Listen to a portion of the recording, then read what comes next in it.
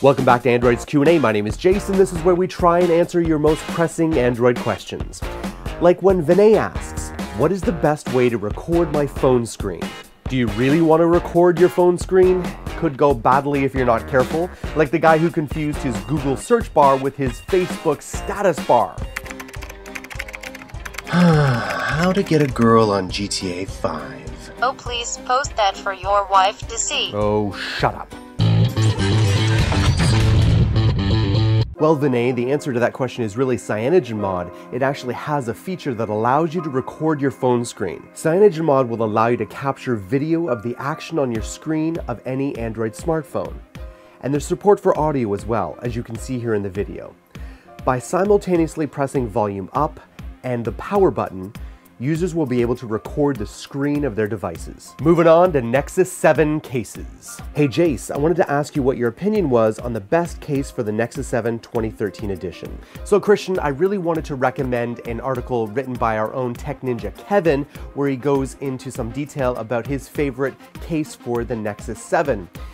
And I have one similar to this, not exactly like his. It is linked below his article, but I had the same problem. We bought 3 Nexus 7s for all of our kids, and with those Nexus 7s, we bought the hard leather, really bulky cases because they're 13 and they drop stuff all the time, and we wanted to have as much protection as possible for those tablets. But it turned out that they just didn't use them. They were so bulky they would get in the way of interacting with the device. And now they don't use anything, and of course, my daughter dropped it within the first month and totally smashed the device. So what I found, this one is very similar to the one that Kevin recommends. His is plastic and fake suede. This is like fake leather. But what they both have in common is these hardened, pronounced corners. And there's almost nothing on the sides but the corners.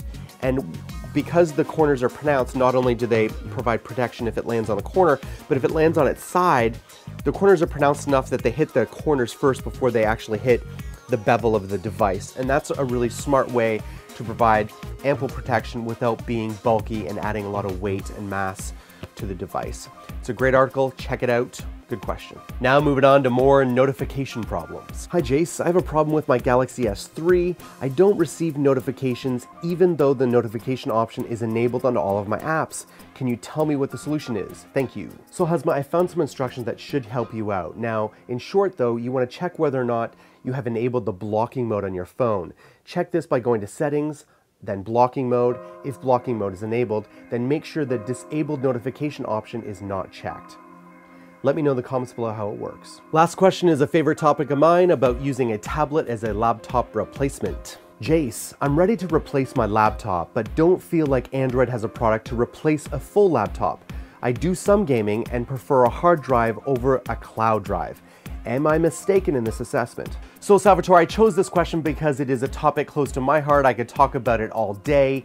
And after last week, you know, the short answer is you could consider the Asus Transformer Book Duet because it is really, or it's attempting to be a 4-in-1 solution, right? It's both Android, Windows 8, and it's a laptop and a tablet.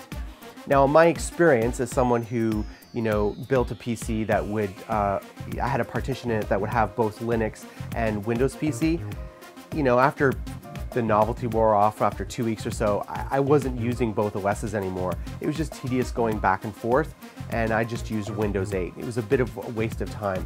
Now, I know it's supposed to have a 4-second transfer between Android and Windows on the Asus Transformer Book Duet, but my experience, these things are a bit gimmicky and you don't actually end up using them. They may look very convenient on the surface, but I mean, who actually uses these things and goes back and forth all the time?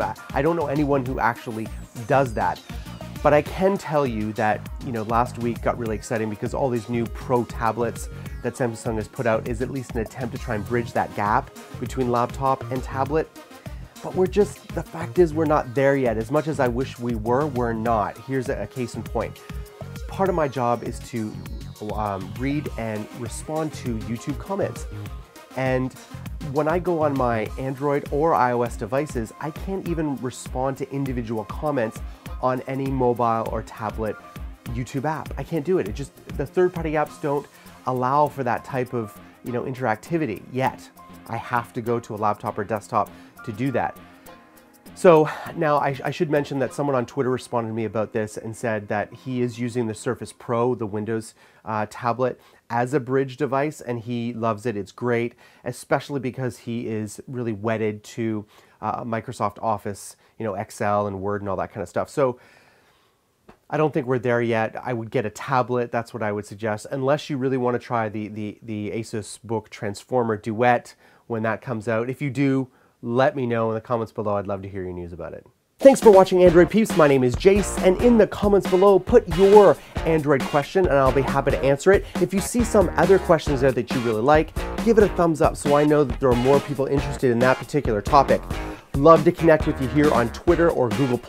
Don't forget my brothers in Android, Josh, Joe, and the Tech Ninja, Kevin. I shall see you next week on Android's Q&A.